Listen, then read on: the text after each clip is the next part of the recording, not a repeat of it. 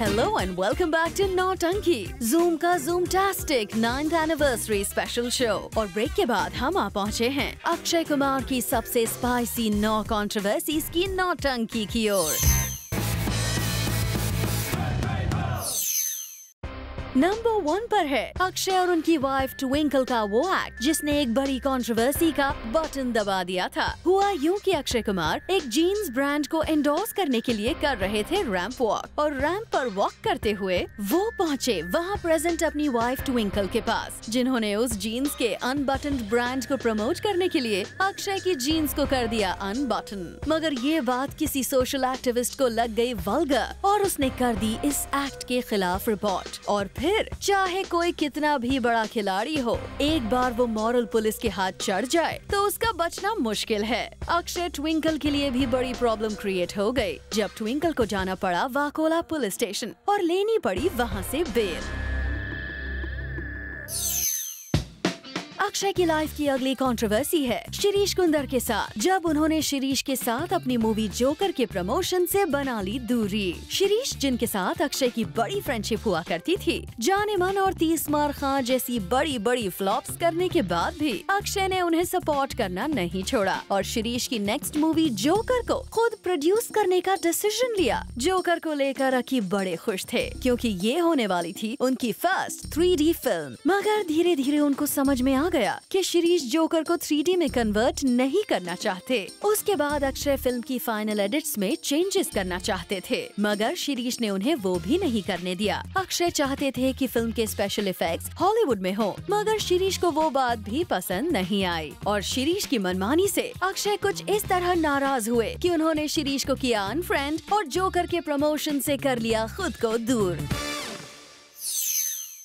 अक्षय की controversy number 3 है उनके लेटेस्ट ब्लॉकबस्टर खिलाड़ी 786 को लेकर, जिसको अपने टाइटल की वजह से पाकिस्तान में करना पड़ा बड़ी मुश्किलों का सामना। जब पाकिस्तान के सेंसर बोर्ड ने इस मूवी के प्रमोशंस, ट्रेलर्स सबको कर दिया बैन। रिपोर्टेडली वहां के सेंसर बोर्ड का कहना था कि मूवी के नाम में यूज्ड नंबर ऑस्पिशियस माना जाता है और इससे पब्लिक फीलिंग्स को चोट पहुंच सकती है। फाइनली आपस में बात करके मैटर को सॉल्व किया गया और मूवी के नाम से ये ऑस्पिशियस नंबर हटाकर फाइनली फिल्म पाकिस्तान में रिलीज हुई।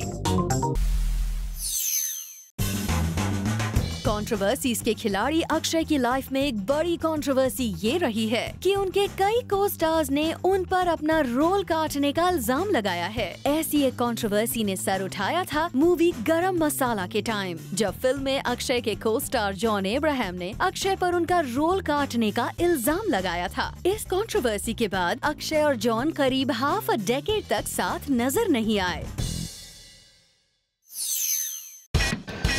अक्षय और जॉन के बीच रोल्स के एडिट को लेकर हुई कंट्रोवर्सी को खत्म होने में करीब हाफ अ डेकेड लग गया और उसके बाद जब ये हंग्स नजर आए देसी बॉयज में बेस्ट फ्रेंड्स बने हुए और देसी बॉयज के बाद जब अक्षय जॉन की ये जोड़ी नजर आई हाउसफुल 2 में, तो सबको लगा उनकी पुरानी कंट्रोवर्सी खत्म हो गई। But this was the beginning of a new controversy in अक्षय's life, क्योंकि सुनने में आया कि हाउसफुल 2 के एक प्रीव्यू के बाद इन दोनों के बीच स्पैट की न्यूज आई, दो उनके बॉडीगार्ड्स और बाकी लोगों ने बीच बचाव करके मामला सॉर्ट आउट कर दिया। But this latest controversy between the hunks proves कि not everything is hunky dory between them.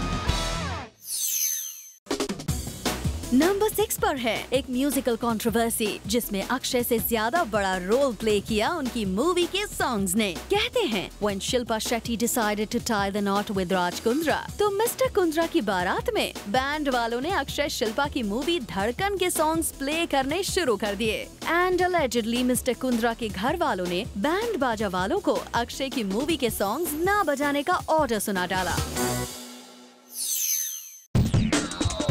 Number 7 पर है अक्षय कुमार का once upon a time in Mumbai दोबारा की प्रोड्यूसर एकता कपूर के साथ हुई कंट्रोवर्सी। रूमर हैज इट कि एकता है नाराज अक्षय कुमार से बिकॉज उन्हें फील हुआ कि अक्षय ने फिल्म को सही तरीके से प्रमोट करने में कोई इंटरेस्ट नहीं दिखाया and that's why the film फेयर्ड poorly at the box office. दो एकता ने ऐसी किसी भी बात से डिनाई किया, बट इनसाइडर्स की माने तो she is still unhappy with Akshay.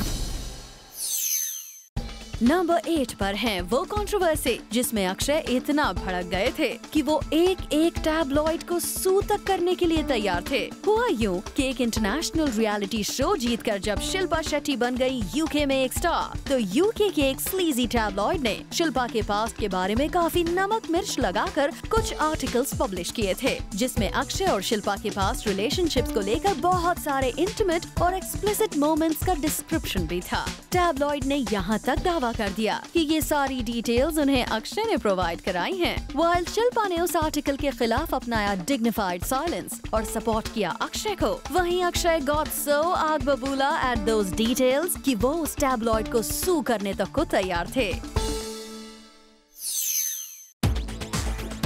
Number 9 पर है अक्षय की किंग खान के साथ Chennai express versus once upon a time in Mumbai दोबारा को लेकर हुई रीसेंट कंट्रोवर्सी। जब अक्षय एक रियलिटी शो में पहुंचे अपनी movie once upon a time in Mumbai दोबारा प्रमोट करने, तो वहां भी उन्हें SRK की ब्लॉकबस्टर के सॉन्ग सुनने को मिले। तो अक्षय लॉस्ट हिज कूल और उन्होंने सेट्स पर मौजूद सभी लोगों को बुरा भला सुनाया और रियलिटी शो में नजर आए उनके गुस्से ने क्रिएट कर दी एक और कंट्रोवर्सी। अक्षय की कंट्रोवर्सीज का चैप्टर अब यहाँ होता है खत्म।